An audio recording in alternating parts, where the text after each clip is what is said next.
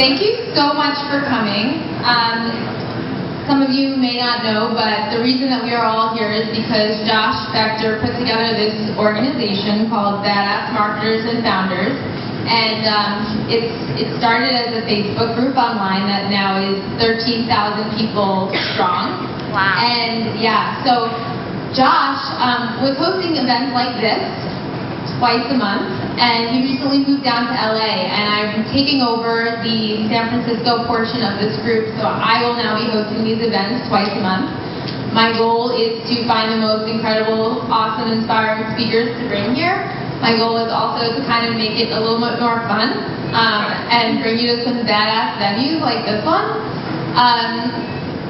So yeah, and then recently Facebook actually made it possible for you to create subgroups within a group. So I've created a San Francisco subgroup of this group, and if you're not already in it, I would love for you to join. Just request on Facebook and we can connect there. The goal is to just expand this community and share our knowledge. I think as marketers and founders and entrepreneurs and hustlers, we're all, trying to educate ourselves as fast as we can about this extremely fast-changing community, and there's new tools all the time, there's new strategies, and we're just trying to share our knowledge, right? And I want to try and build a community with you guys. We're all here, we're all standing in line at Phil's, we're all sitting in chariots or taking BART, and let's all meet each other, let's share what we're learning, and that's what this is kind of all about. So without further ado, I'm going to introduce our guest for today. She is, her name is Kristina Wallender. She spent 6 years working at Amazon, which is one of the largest companies in the world, and then she dove headfirst into a startup at Ticketfly, and she helped to build Ticketfly into something that was kind of like a semi-disorganized startup into something that became worth $450 million when Pandora went and acquired them. Wow. So she did that with a team of awesome marketers at Ticketfly, and now I'm super lucky to have her as our new fearless marketing leader at RealtyShares, which is where I work, and she joined us very recently. So let's give a round of applause for Kristina.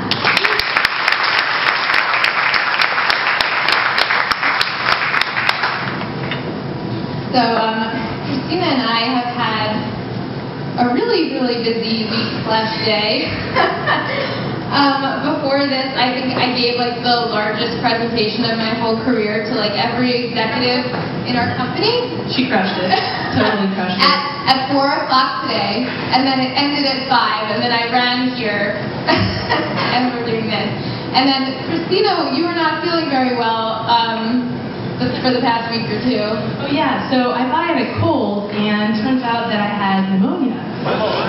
Which I guess prior to learning that I had pneumonia, I thought that was I believe it is for certain people life-threatening. For me, fortunately it's not. But anyway, so yeah, so it turns out it's a little fluid in your lungs, and with antibiotics it goes away, but there's a lot of coughing, so thank you for saying that. Excuse me in advance, I'm still on the tail end of it. Not contagious, we have also right, also not contagious, that's an important thing to know. Yes, the germs that got me sick could have gotten others sick, but my own germs hopefully will not get you sick, according to doctors.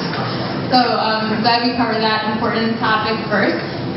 But yes, I think everyone's probably wondering, who you are and how you got into marketing. So let's kick it off with that.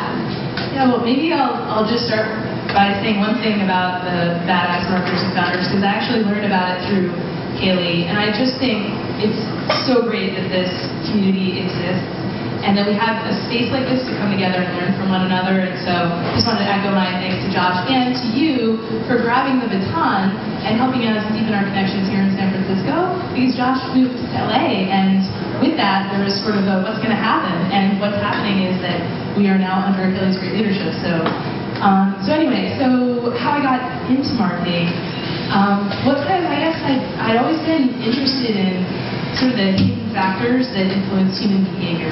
Especially the things that at first glance don't seem rational. So as an undergrad, I was doing a lot of research on behavioral economics and thesis, but I didn't really know how to apply that to a career. So out of college, I did some banking and financing things.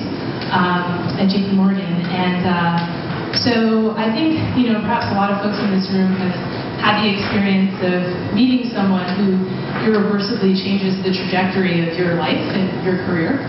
And so for me, one of those people is a woman named Jennifer Ocker. She was one of my business school professors, and she taught a class on branding.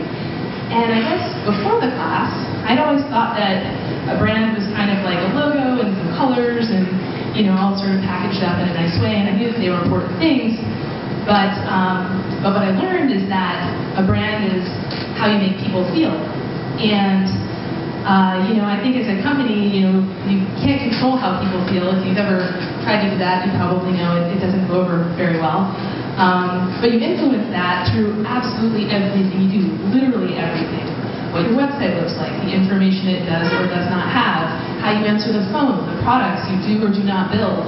All of it is part of your brand. And brands have value is the other piece. And so I guess as a behavioral economist, I was like, at first, why would someone pay more for a branded product than a generic alternative that's effectively the same thing? But it's not the same thing, because the brands we associate with are part of our identity.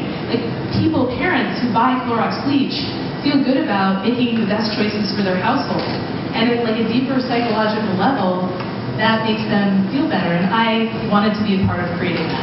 So that's how I got into it. I love how you the psychology of it. So I studied psychology in college, and I'm also super fascinated by it. So I think just the language that you choose and how it makes people feel is also what makes me excited about marketing and what makes it fun for me. Yeah, I think I guess at some deeper level, I feel like when we do great work as marketers, people feel better. At the end of the day, and being a part of that is just that's really special. So. Yeah, that's awesome. So you felt passionate about branding. Passionate about branding, yes. And that sort of led me into more of a marketing track in my career. Got it. Okay, so the first big, giant, huge, enormous stop you had was Amazon. And Amazon is, as we know, a super structured, process-oriented, intense place to work, as you've explained to me in the past. So they've managed to build this kind of customer loyalty and customer-centric company. Can you tell us a little bit about what their secret sauce is? Yeah, I think so. How I found myself, so post-business school, Amazon was my first stop, and I guess why I joined is I wanted to be a part of Earth's most customer-centric company. And it was definitely an incredible period of learning. It also, as my favorite manager said, a great Darwinian struggle for survival. Has anyone here in the crowd worked for Amazon? Okay, all right. So then you guys are not yet, or perhaps maybe you've heard about the Jeff Bezos question mark. So there is no better definition of customer centricity than the Jeff Bezos question mark. So I'll explain to you what it means. So effectively, there are these daily flash reports that are automated and sent out to all of Amazon's leadership with the most important metrics that everyone needs to be monitoring at all times. And if Jeff Bezos sees something that he does not like in the metrics, he sort of pulls out that section of the report and forwards it to the head of the category with nothing but a question mark. There's literally no additional text. I mean, he's so utterly disappointed that he cannot muster words. So that gets forwarded from the category leader effectively onto the person who is, basically responsible for driving that metric. And, I think all of us have probably received emails from execs, and usually, you write a thoughtful response and you're done. But at Amazon, you are not done. You are, held accountable for in a very short period of time. Diving deep into exactly the root cause of the problematic metric and coming up with an action plan to ensure that there isn't your immediate turnaround. So one of the jobs I had at Amazon, I was in operations movies category, and that was where I received my first Jeff Bezos question mark. So I'll remember forever. It was an Anton cord, which I'll explain in a second, for the Gilmore Girls complete series. So disc number 24 in a 42-disc set was defective. And so Anton cord is actually a cool program. So it's borrowed from Toyota Production Systems. And at Toyota, if you're on the manufacturing line and you see the same defect twice pass by you, there's actually a physical cord you can pull to stop the line. So we can go back and take a look at, whether there's some root cause that's pumping out defective units and stop more from being produced. So at Amazon, an and-on cord is pulled if the same customer essentially has the same problem twice. So they purchase a product, it has a defect or something's wrong with it. They return it, get a free replacement, and that free replacement has the exact same defect. So that's called an and-on cord. And the equivalent of pulling the cord is that the buy box is removed from the detail page so that no other customers can purchase a product that could potentially be defective. So this obviously results in lost revenue and is problematic. So I dug into the briefing and cord. So all of our stock had this number 24 and was responsible for a plan to fix that. I could go into the details around that, but suffice it to say that it resulted in cleaning our inventory and also the very insists on the highest standards customer-centric solution, which was to work with Warner to manufacture 7,000 disc number 24s and to proactively ship them to all of the customers who had purchased this series, because many of them had not yet gotten to this 24. So how do you feel about Gilmore Girls? Yeah, so it's funny because I actually forgot what was happening in Lorelai and Rory's life at the time of, this 24 within the full series, but it actually, prior to this incident, had been one of my favorite shows in college, and I think I view it a little differently. It came back around, by the way, if anyone is on Netflix, so there's a few new episodes to kind of close out the story, but I guess, yeah. So the secret sauce. So the secret sauce is having the founder have an eye on every piece of metric that goes through the company, even if it's as tiny as a Gilmore Girl disc 24. That's right. Defect. So our CEO, a man at the time who was responsible for a $60 billion company, was sending an email about a product that by our own sales ranking algorithm was not that popular. We'd only sold 6,000 units by that point in time. DVDs is the second largest category at Amazon at the time, and there was a lot of other priorities, as you can imagine. I mean, this is where it boils down to the kind of person who can work in an environment where actually you can imagine if you're owning supply chain for DVDs, I had sort of a big job and a lot of responsibility, and the number of hours of sleep that I lost over disc 24. But the thing is, because a full customer obsession is like a religion. So doing the right thing for the customer, we've got a lot of good stuff. We created a program to proactively work with the studios in the events of a few discs defective in a multi-disc set in the future. So we set up a sort of a solve going forward, and that is a better customer experience, and it's holding that high standard, and everyone top to bottom understands what that means and is accountable. I think there's two things here. It's first of all, measuring, being able to have the tracking and measurement in place to be able to identify that there is, one disc missing in this set, or really just being able to measure absolutely everything in your business so that you can identify what's working and what's not. And then the other thing is having a founder and people that care deeply enough about the littlest things about customer experience, right? Because we want the most perfect customer experience for everyone.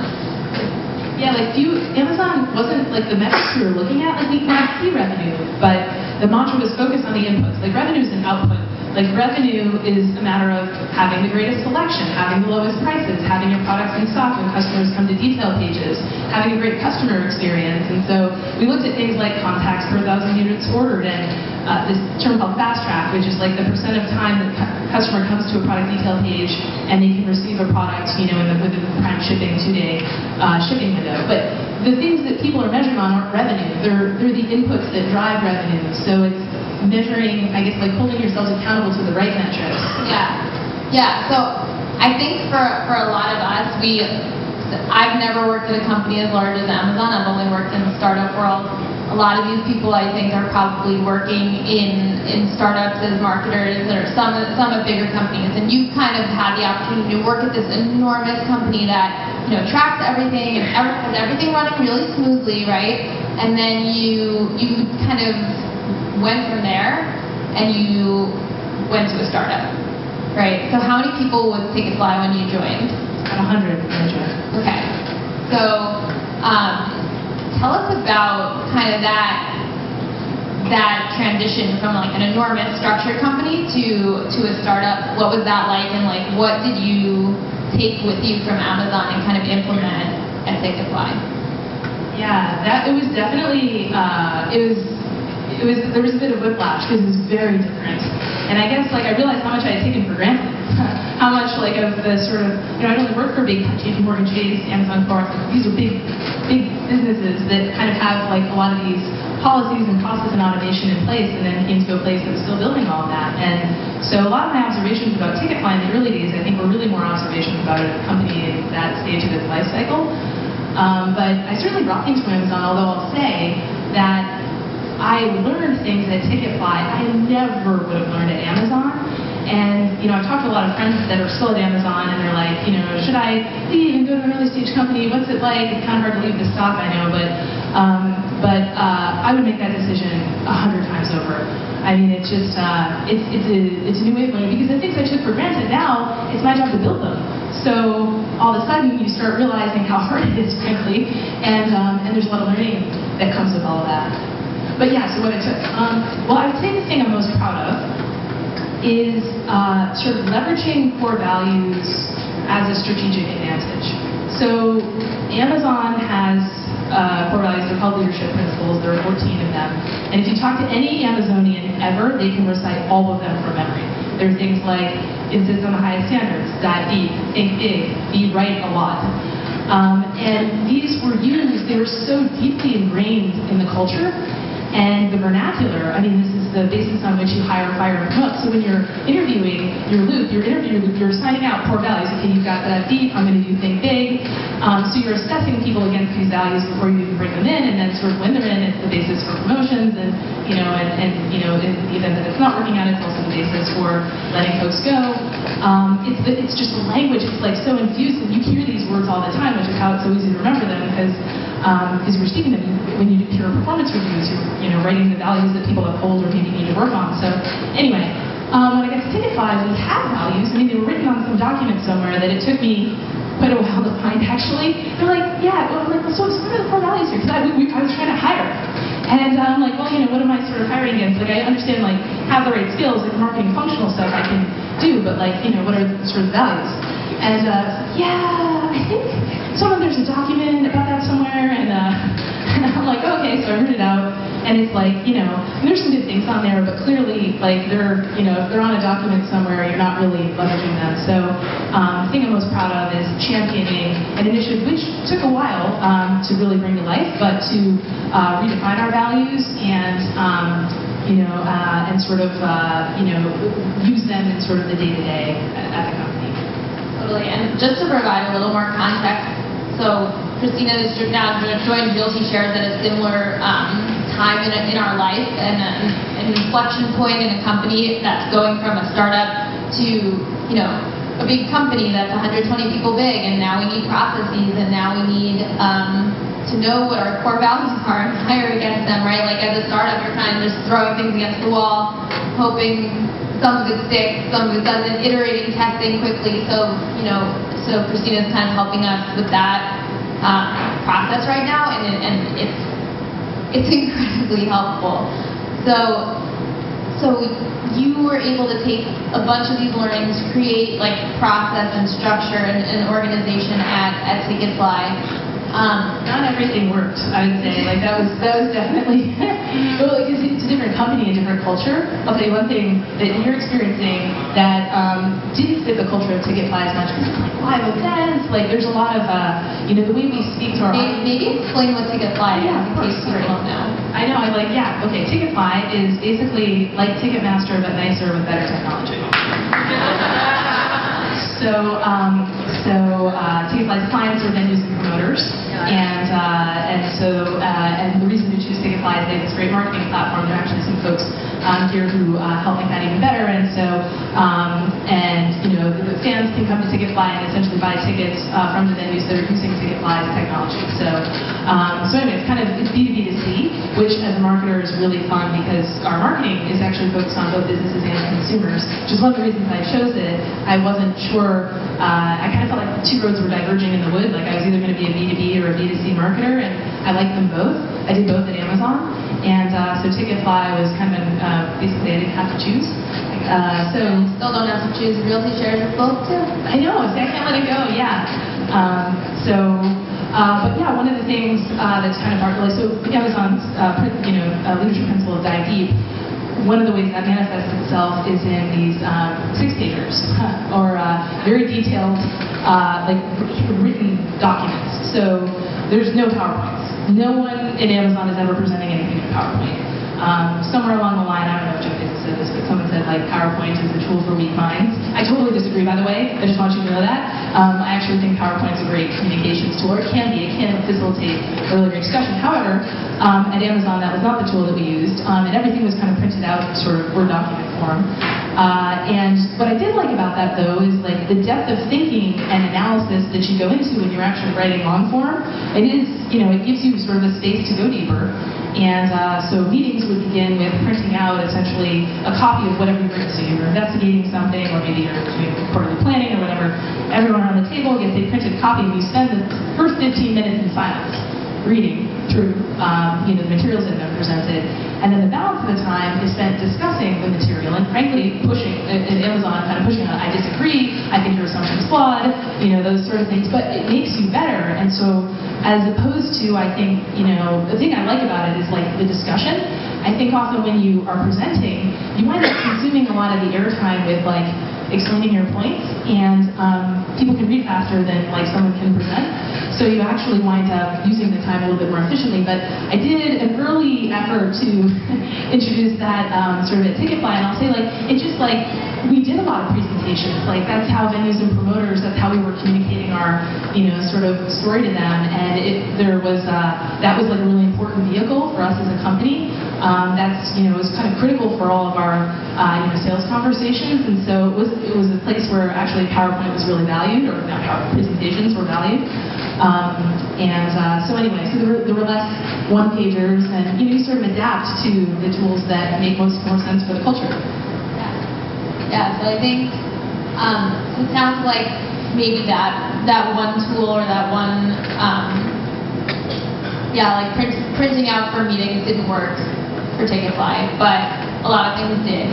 Can you tell us a little bit about some aha moments you had around habits or things that worked really well at Ticketfly or just in general as a marketer? My biggest aha moment was when someone introduced me to the know, feel, do framework for planning your communications. So essentially it's, before you start even drafting anything, a word, or your presentation, your email, whatever, like you have something important to communicate. Writing out what you want people to know, what you want your audience, who's your audience, by the way, what you want them to know, how you want them to feel, and what you want them to do. And it sounds kind of perfunctory. It's not. I've seen firsthand the transformation that presentations that kind of feel like they're all over the place take when you actually take a step back and you say, okay, hold on, wait for it. What do we want people to know? How do we want them to feel? What do we want them to do? And sure enough, you find out that some of the places where the presentation is going wayward is because we're not driving toward those things. And I found it significantly improved my own communications. I literally never give a presentation without writing my no, feel, do out first. It's also a great tool as as a leader.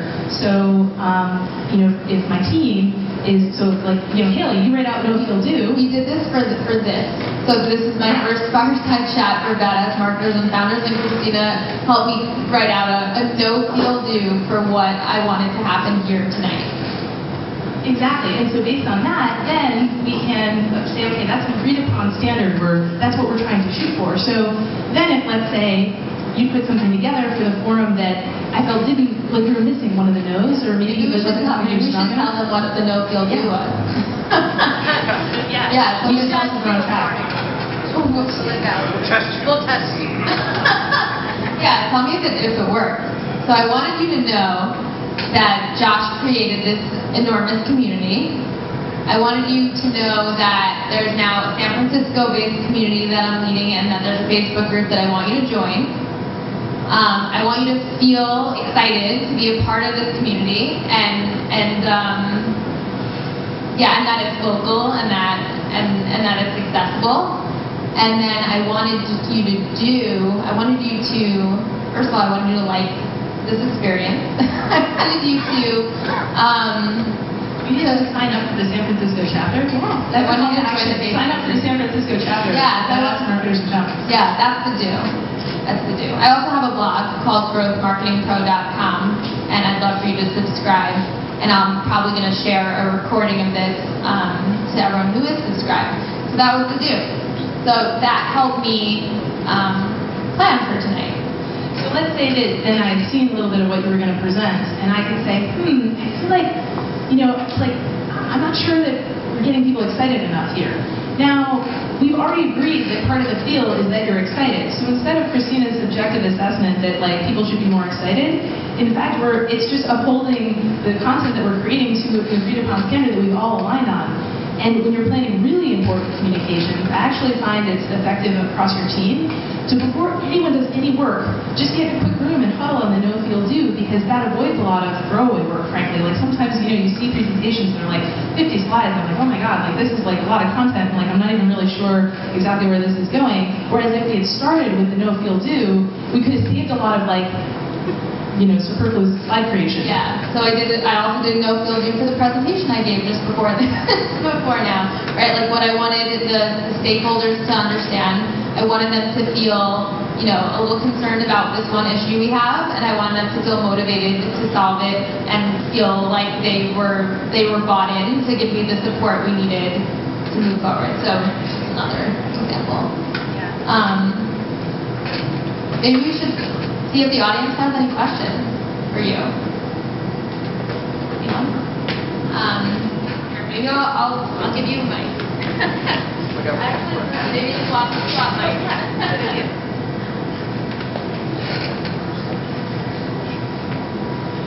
that working? Yeah, I think so. So I also came from big companies to little companies. I've done it a couple times. So now I'm in a little tiny company. I'm in a little tiny company now. We have no money. So as a marketing person, what do you do first? Like what's essential? And how do you start from until you get the big money to spend on programs? Yeah, that's a great question. So honestly, this is sort of age-old. I feel like probably all of us are struggling with it, because even if you're a big company, you have the same challenge. It's like, you think like, oh, a big company like Amazon probably has a ton of resources. Like, it's like you basically have half the resources you need to achieve your goals. So this concept of kind of like figuring out where you start and what the highest lever things are is really important.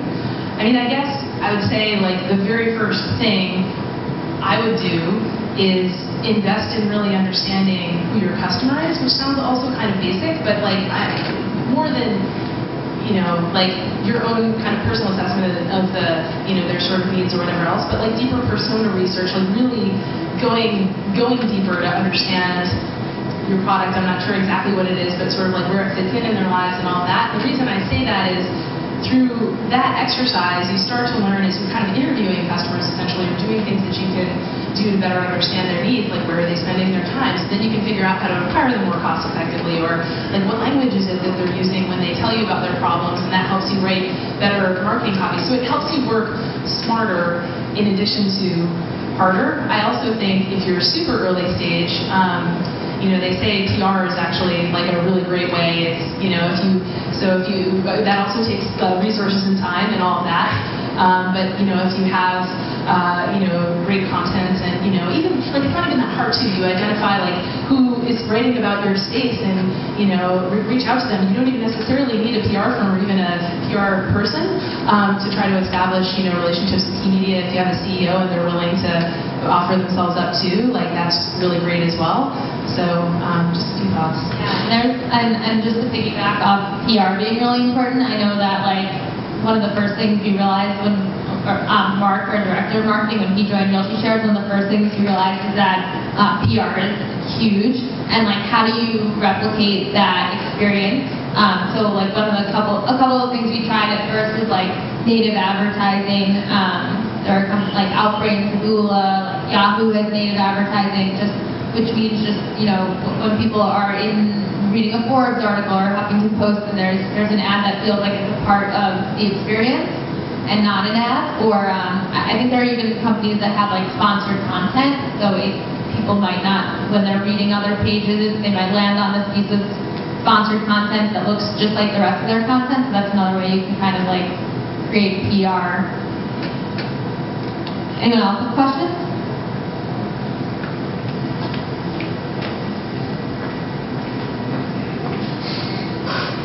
Hey, sorry, I'm hiding behind this post.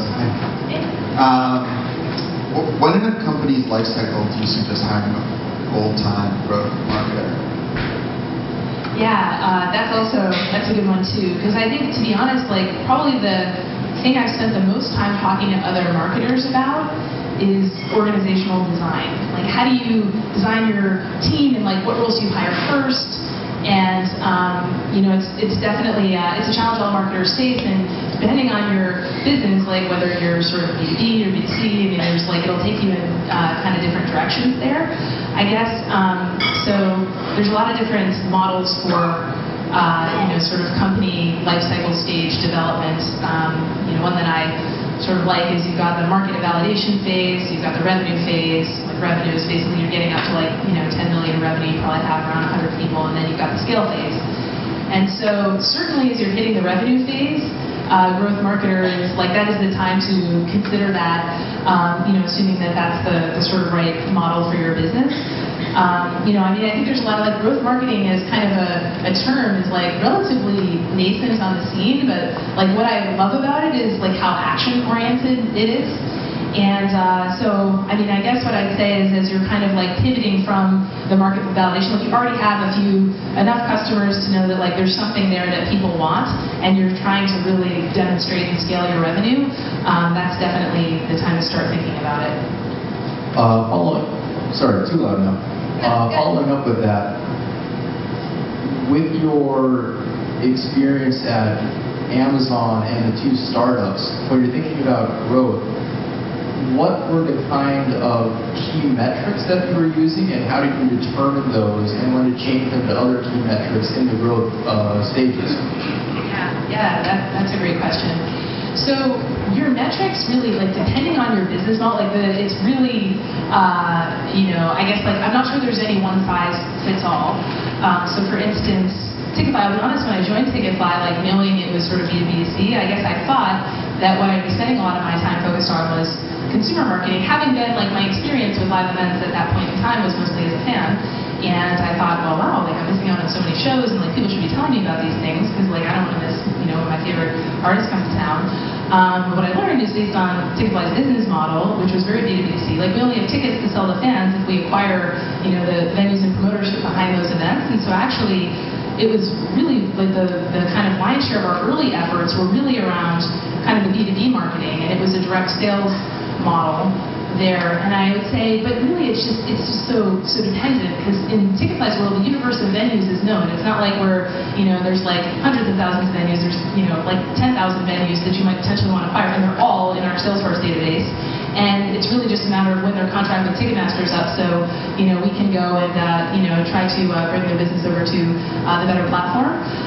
So I guess what I'd say is there's a lot of focus on win rate, a lot of focus on, sort of B2B sales enablement. Like a lot of our efforts were spent there, but that was sort of a function of our business and sort of where it was at. So whereas even if you were a B2B platform, let's say, but, instead of 10,000 sort of known prospects, you had hundreds of thousands of potential prospects for your global, let's say, then you probably are spending a little bit more time thinking about demand generation and things like that, and bringing people, sort of through your funnel, and, can people just sign up, or do they have to have a sales conversation? It's sort of, so I guess what I'd say is I just don't know that there's any one-size-fits-all model, but I will say that, Ticketfly, as we started to scale the business, all of a sudden we had enough consumers that it did start to make sense to market to them. So really for our business model, the kind of pivot was that we started hiring more consumer marketers and actually built out a consumer marketing team and spent more time helping our venues and promoters market to them.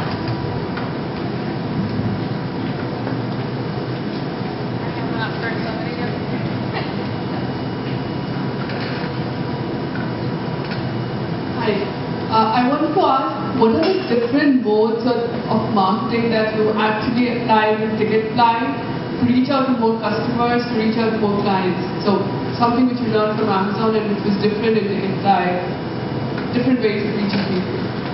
Yeah, so for Ticketfly, this is the one thing I'll say is kind of, again, unique to sort of the business model. Like, a lot of our time was spent not so much reaching more customers, but how do we more effectively tell our story. So we had the relationships for the most part. I mean, that's not to say when we enter new markets, for sure, then there's more demand generation. It's more about reach, and it's finding basically the places where they're, the decision makers are spending their time and trying to reach out to them. So that was a bit of a shift, but our kind of core was in this music venue and promoter space, and again, it's like we knew who those people were. It was really a matter of convincing them that Ticketfly would be a great platform. So, but there I would say, I've never spent more time on sales enablement, and I guess that one learning I can share is I realized after a few years of thinking about it, like I partnered with many sales teams before, but it occurred to me I spend so much time reading about marketing.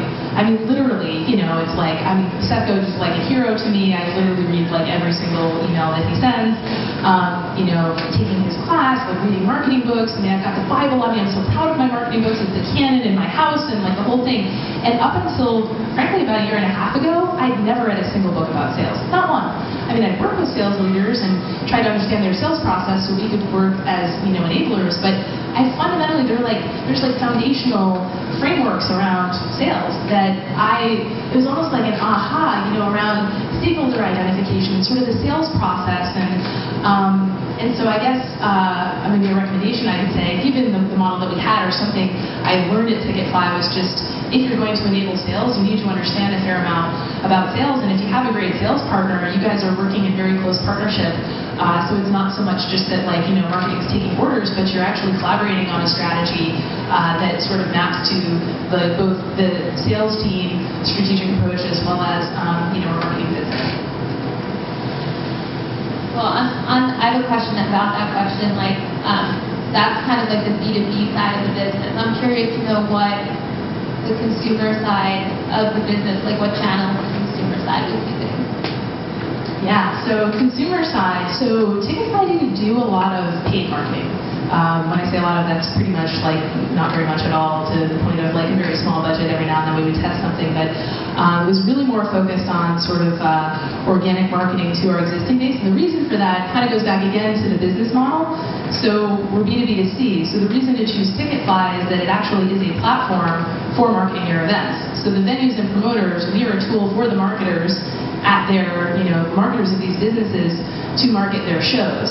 So actually, the focus of a lot of our consumer marketers was around how we help our partners get more leverage out of our tools, because that actually helps sell more tickets.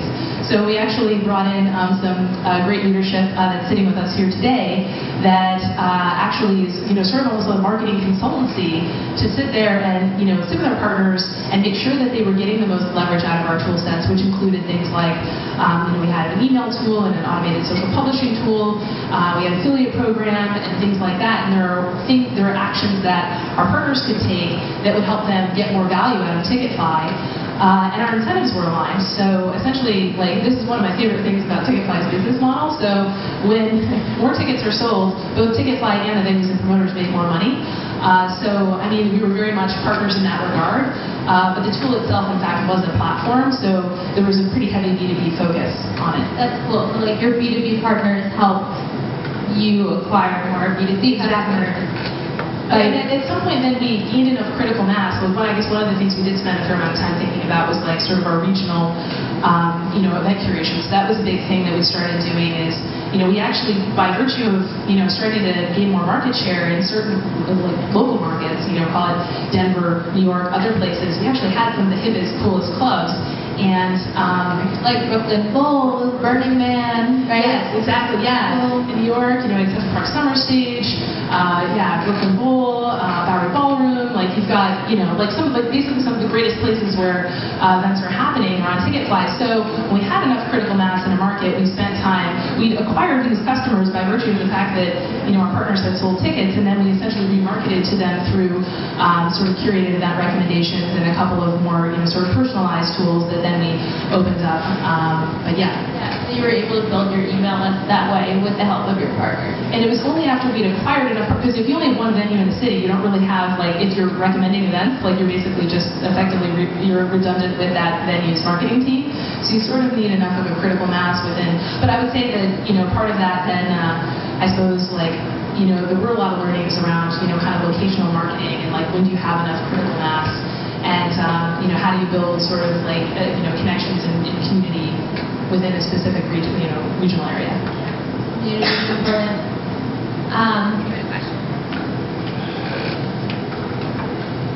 Hi, Kristina. My question is, what is your take on social media and basically converting the social following, whether that's just engagement, because I'm on social media and it's really powerful. My question is, how do marketers and founders, company leaders turn that social following into conversion, real dollars, and engagement and revenue? Yeah, so social's definitely evolved a lot. Like it's become way more pay to play. So the organic reach, is probably not getting you there. There's a lot of, certainly like, Facebook's the primary platform I guess it has the most experience with, but certainly Facebook's innovating a lot in the space, and there are, more tools that facilitate conversion, and, you have lead ads and other things like that that can kind of help marketers, frankly, get higher ROI. And I think all of those things, are worth testing. I think a lot of the tools around, custom audience building, I mean, that's kind of it's just a neat way to like reach your own audience in a different place, and you've got all their email addresses, and it's like, oh, right, now I can reach them on Facebook, so you have multiple touch points with your audience. I think those are things that are really worth testing. Lookalike audiences can also work very well, so like audiences that look like your best customers, and you can start small, like take your very best customers. You don't have to do lookalike audiences against like anyone who's ever purchased your offering before. You can start with like your best, and kind of like I guess the best guidance is the more that you can step into things and take measured bets. So I think a lot of times we feel like we have to have massive budgets for testing, but there's actually ways to test things that are pretty lightweight.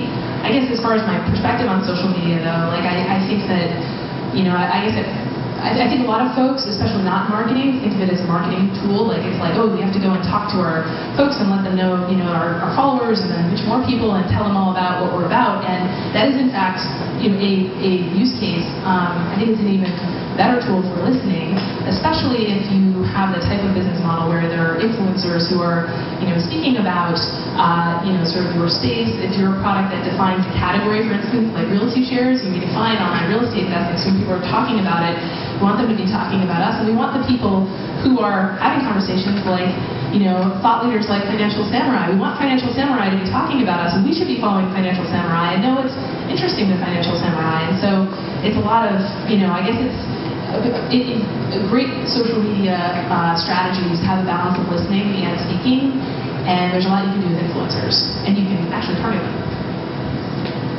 I have a question about, one of our primary customer acquisition channels is it's like kind of reaching a diminishing returns, and it's not as effective as it used to be.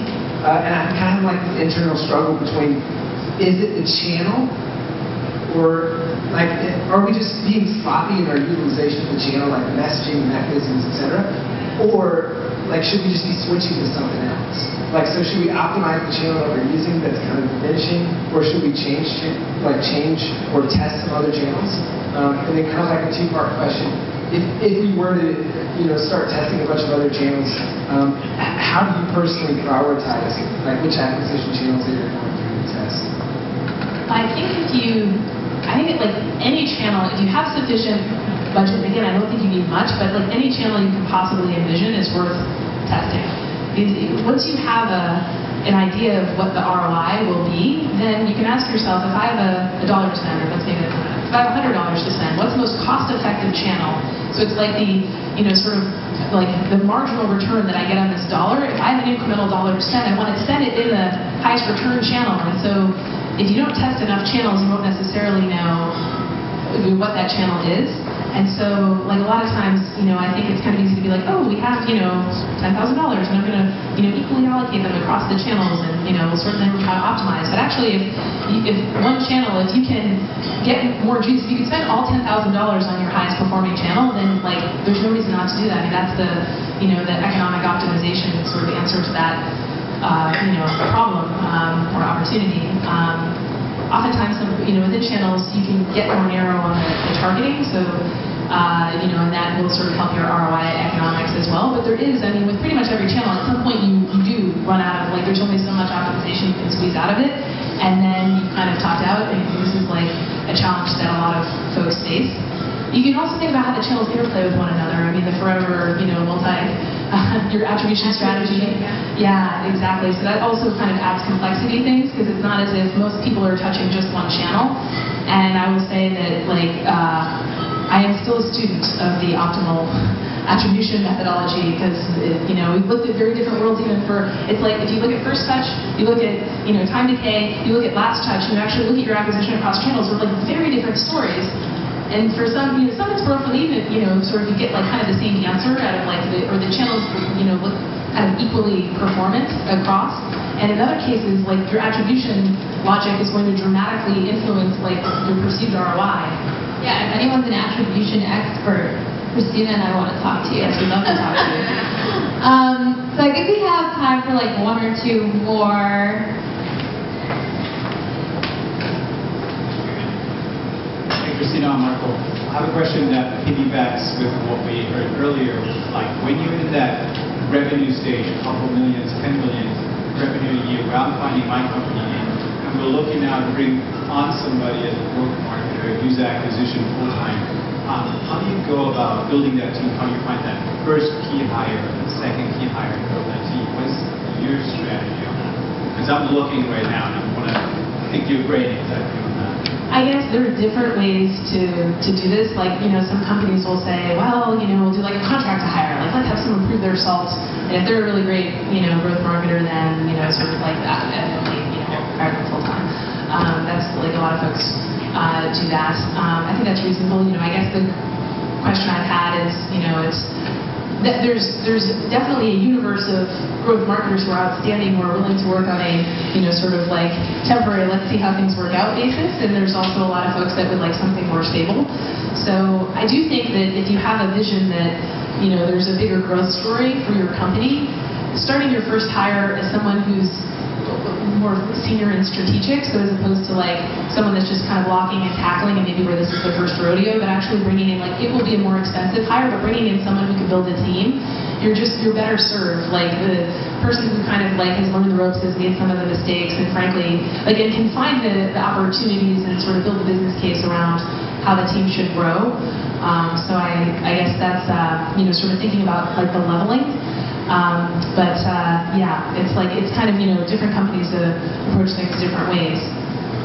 Yeah, I think for sure, someone with leadership as a first hire, and then, so we at RealtyShares, we had Mark, and he had that experience and that leadership. He hired me as the second marketing person, and I think that the second person can be someone who's kind of a generalist, and can, especially if you're at a startup, you can do a lot of things, test a lot of things, and then I think as you grow and scale, you hire more people for specialized roles. So someone for SEM, someone for paid acquisition. I think that's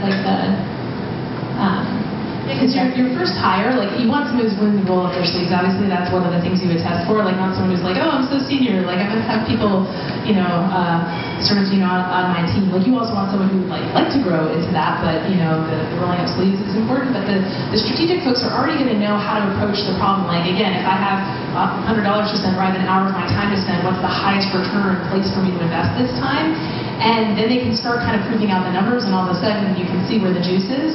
And so that's another benefit you get from hiring someone who's kind of seen the rodeo before. This chair is really wobbly. Okay, well, thanks for your questions, and we're going to hang out afterwards to chat further. But before we close out, I think that there's some incredible entrepreneurial people in this room, and I bet a lot of us have ideas for what we think might be the next best business, and then it might be something we're working on, or it might be something we're working on the side, or it might be just an idea we've had in our head for a really long time about something we think could be the next best thing. What advice would you give us around, what advice would you leave us with? Yeah, so finding the next best thing. Well, I guess I have advice on finding the next best thing and then advice on like what to do once you found it. So finding the next best thing.